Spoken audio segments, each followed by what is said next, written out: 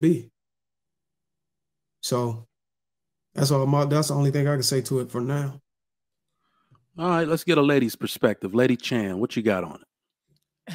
I'm seeing it with what's the other girl's name? The other girl, the one that said she was Fetty Wap's baby mother, and in the end that she wasn't. Brittany Renner? Alexis Sky. Scott. Alexis Sky. You lot may not like this, but at the end of the day, when all these chicks are like, they've been ran through, so now they want to turn to God. Like, why wasn't God there in the forefront in the first place? Now you want to turn to God because you've got no other.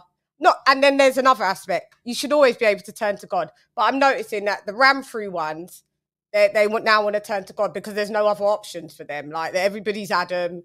It's not gone their way now. The world's changed. Men are looking at women differently. They're selecting better.